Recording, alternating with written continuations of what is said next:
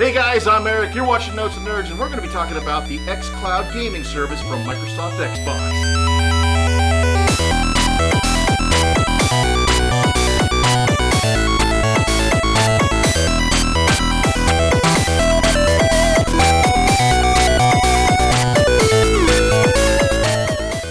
Alright, so everybody's already talked about the xCloud gaming service that Microsoft introduced.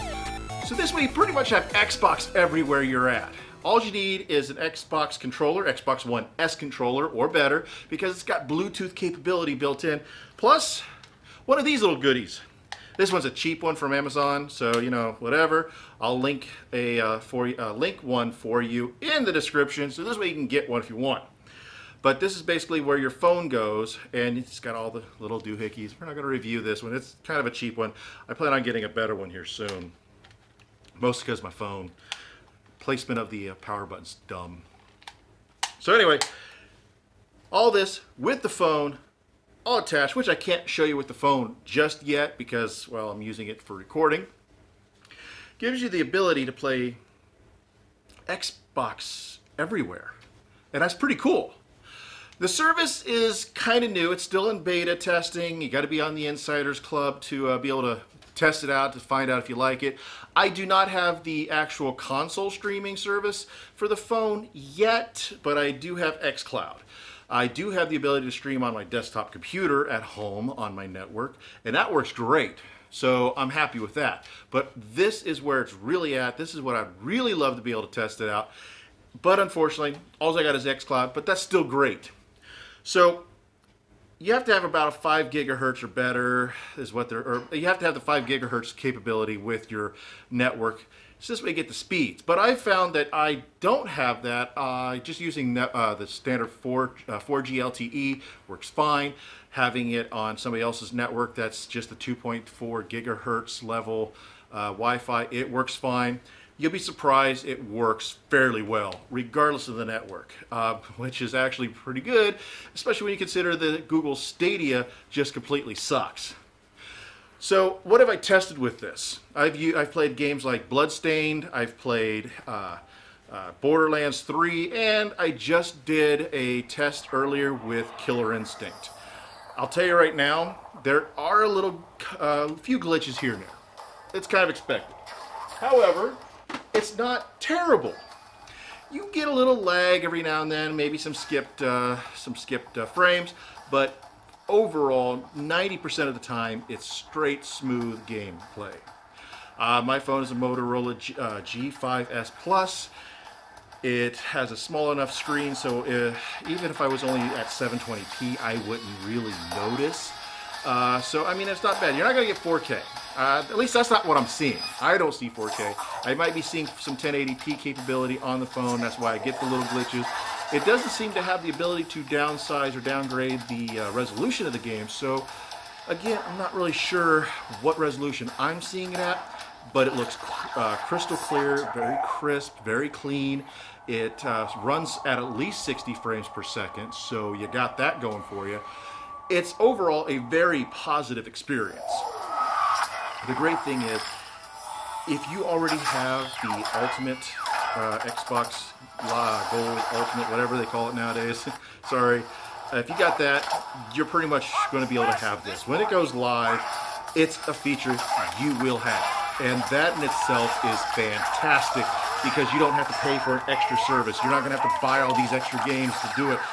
Whatever you got on your Xbox, whatever is available in the Game Pass, you're going to have access to it on your device, wherever you're at, for your monthly fee. Big deal. No big deal at all. It makes it worthwhile. Now, I've heard some people using controllers that were not the actual Xbox One S controllers. I can't verify that myself, as I only have the Xbox One S controller to use. I will not use the PlayStation 4 controller. Of course, there's an issue with the setup, so it wouldn't be compatible entirely anyway, so, you know. But overall, the experience is good. I enjoy it. There's not a lot of issues for me, personally. I highly recommend it, and giving it a run. There's a lot of games to choose from, a little bit of everything in the genres. that are available on Xbox are available on xCloud streaming service right now. It did start off with about 3 to 5 games, Gears of War 5 or Gears 5 and a couple others. But like I said, it's expanded so much. You got so many games to choose from now. You'd be hard pressed to find something you didn't like. So go for it. To give it a rating, I would say, quite honestly, this is something that, out of 10, the service overall, because of the limited selection of games, I would give it around an 8. That's actually really high. Because like I said, there is a little bit of everything for everybody. I cannot rate the console streaming on the phone, but on my computer, it's great. It works fine. I would love to see that on my device here soon. But yeah, with the overall streaming quality, with my device being a Motorola G5S Plus, which is not a high-end phone. It's a high-end entry-level phone. It works great. So I give that an 8, maybe 9. Overall, the experience is top-notch. I highly recommend it for anybody who's a gamer. If you got an Xbox account, go for it. It's worth it. You'll love it. Do I hope to see this on other services? I would love to see this end up on the Nintendo Switch. If that happens, I'll let you guys know, because my son, Adrian, has a Nintendo Switch. And if it happens to pop up on there, we're going to get it. We're going to try it. And boom, see what happens. And I'll let you guys know. When I have the opportunity to test this on other devices, I'll go with that, because I do have some much older devices. Like I have an old Galaxy Tab 7-inch. I think it's the Galaxy Tab 2. Yeah, that's old. That's really old. It's only on 4.4 right now, and that's the highest it'll ever get.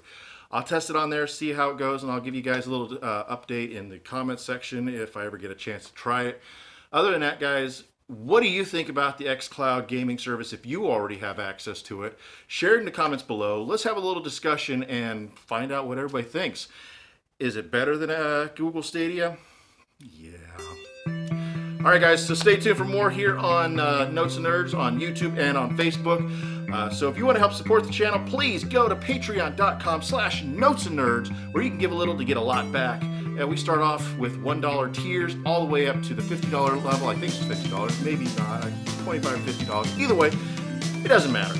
A little bit goes a long way.